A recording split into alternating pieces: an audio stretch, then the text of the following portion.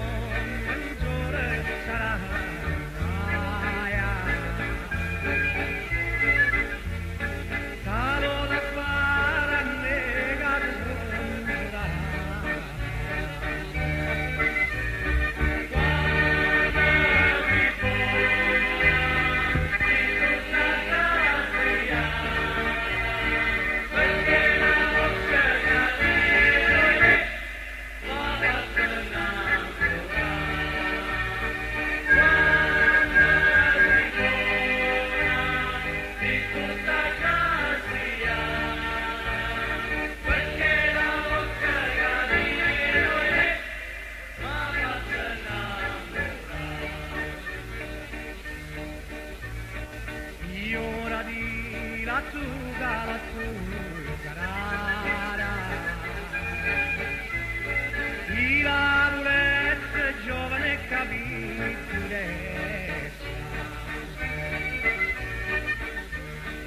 chi ora di lattuga, rara.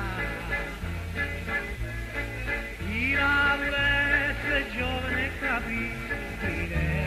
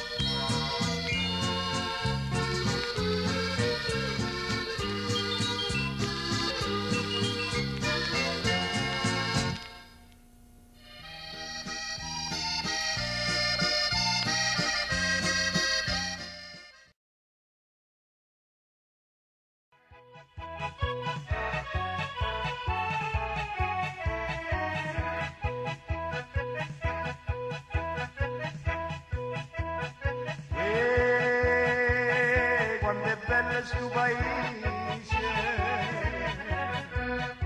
e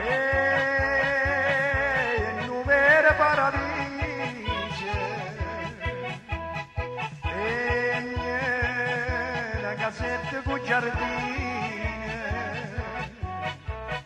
e una notte le iattine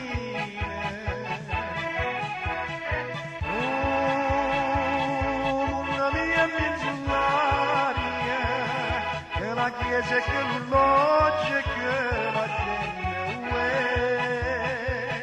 c'è pace a sto paese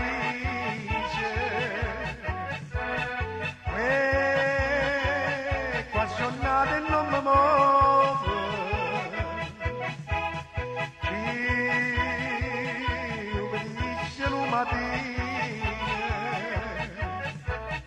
quando sconfusiona la marina e questa è l'anno di colore che non verde che non giallo e cappuccino c'è paese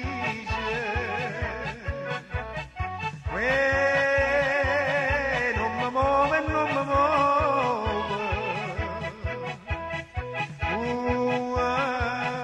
capanita da lontana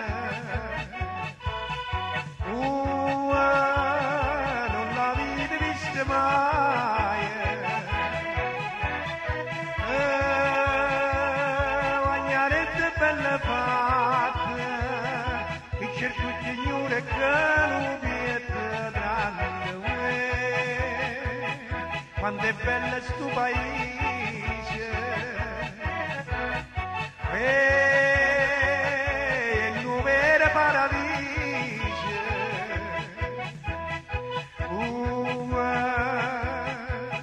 capanite da lontana non l'avete vista mai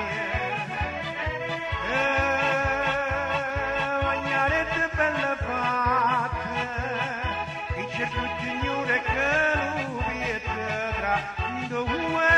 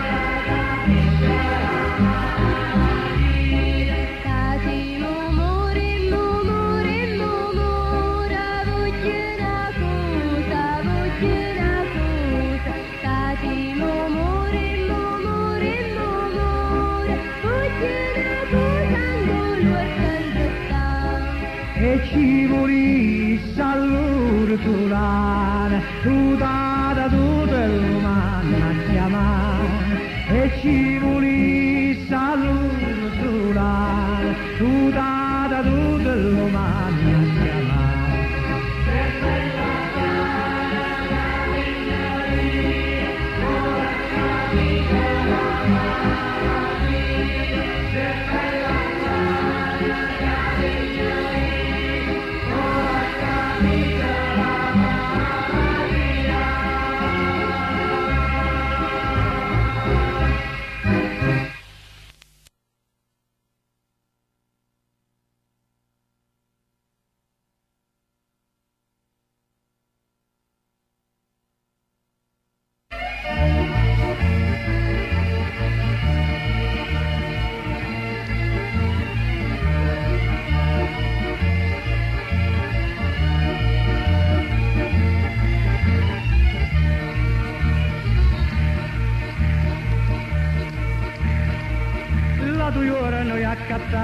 Lo valendo ciucciariello, in da tutto lo mercato, tu ce n'era una così, o stu ciuccio innamorato, non va proprio faticare, lo fatico l'ha lasciato, pensa solo per l'andiamo.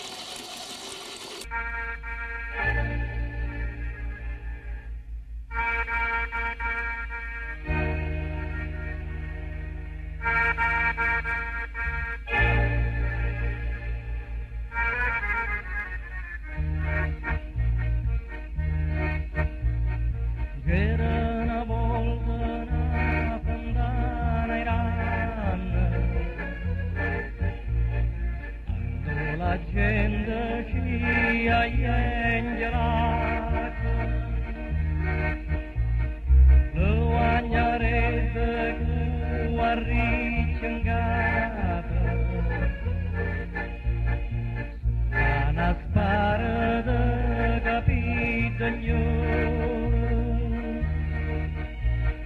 dove la tua calore sarà cantano che la strada sta canzone,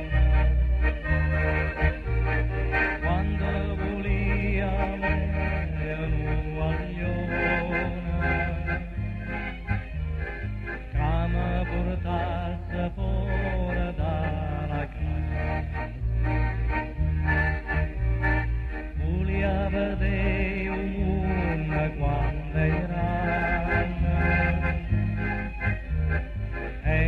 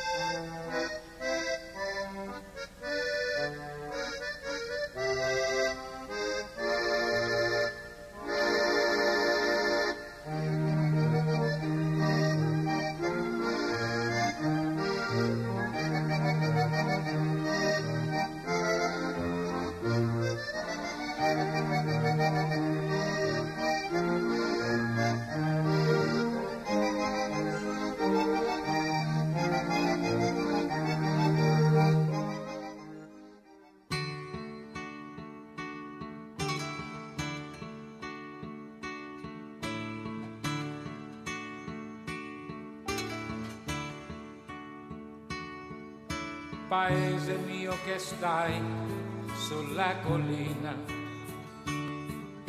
disteso come onde che io addormentavo, la noia, l'abbandono, il niente son la tua malattia. Paese mio ti lascio, io vado via.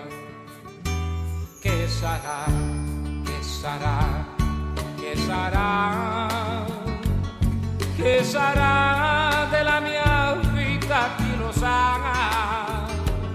So far tutto o forse niente, da domani si vedrà. E sarà, sarà quel che sarà. Gli amici miei son quasi tutti via e gli altri partiranno dopo me. Peccato perché stavo bene in loro compagnia, ma tutto passa, tutto se ne va. Che sarà, che sarà, che sarà, che sarà della mia vita, chi lo sa? Con me porti alla chitarra e se la notte piangerò, di una linea di paese suonerò. Amore mio, ti bacio sulla bocca, che fu la fonte del mio primo amore. Ti do l'appuntamento come quando non lo so, ma so soltanto che ritornerò. Che sarà, che sarà, che sarà, che sarà della mia vita, chi lo sa? Con me porti alla chitarra e se la notte piangerò, di una legna di paese suonerò. Che sarà, che sarà, che sarà, che sarà della mia vita, chi lo sa? Con me porti alla chitarra e se la notte piangerò, di una legna di paese suonerò. Che sarà, che sarà, che sarà, che sarà della mia vita, chi lo sa? So far tutto, forse niente, da domani si vedrà. E sarà, sarà quel che sarà. Che sarà, che sarà, che sarà, che sarà nella mia vita, chi lo sa? Con me porti alla chitarra e se la notte piangerò, di una legna di paese suonerò. Che sarà, che sarà, che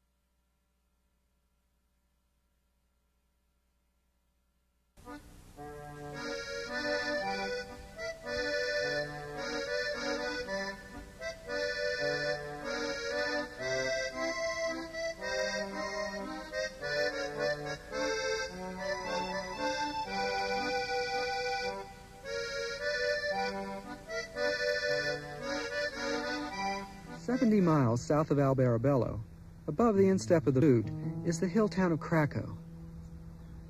Somehow, I feel this is the right place to end my journey. To me, it's come to represent the Old South, a parched landscape of hardship, fatalism, and plain bad luck.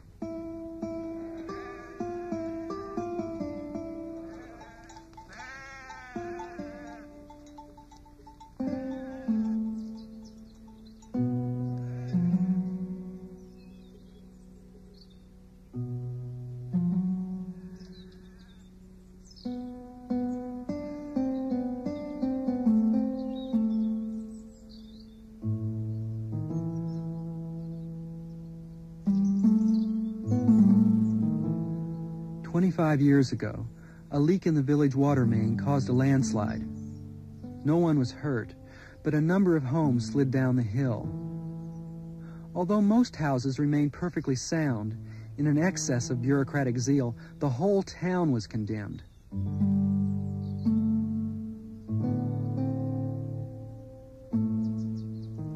Craco's fate has continued to slip with those houses. Since the landslide, 90% of the population has left. 10 years ago, the main church was broken into and stripped bare. There had been no rain to speak of for over 2 years, but when it did come, a brief downpour washed away the road. And then one night, thieves spirited away the town's venerated stone cross.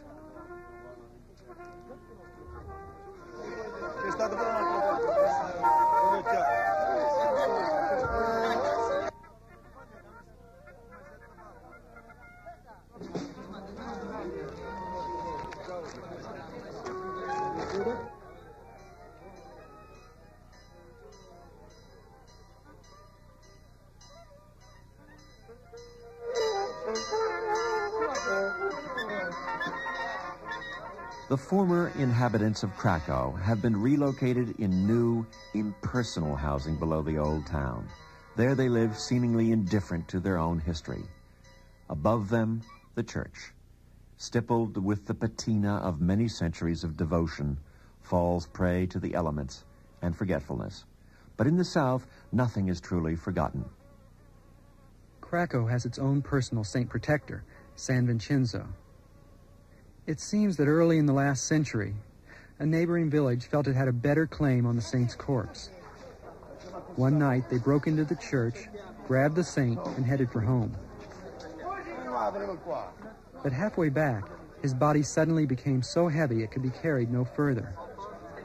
At this point, the saint miraculously piped up, saying, "Take me back to Craco and give me some music and welcome."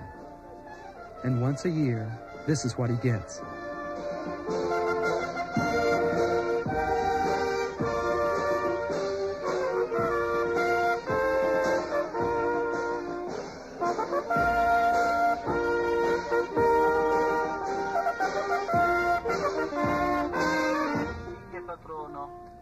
Che aveste l'onore di dare la vita per testimoniare la vostra fedeltà a Gesù Cristo, volgete amorevole lo sguardo su noi, che per sapiente disegno della provvidenza siamo indegnamente i fortunati custodi delle vostre reliquie.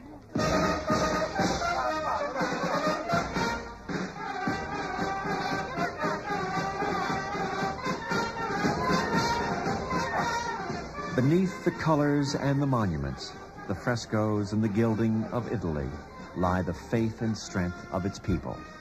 These are the qualities that are immune to time and weather and intruders from other worlds.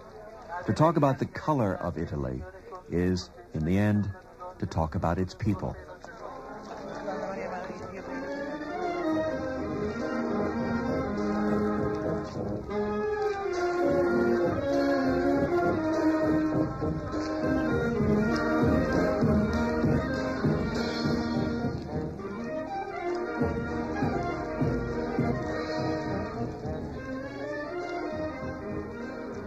Everyone I spoke to longed to return to the old town, but they do nothing about it. What hope is left them rests in San Vincenzo, their failed protector. But San Vincenzo has abandoned Craco. His statue now merely skirts the old town before returning to the saint's new home, a tin hut dumped in the middle of the new town.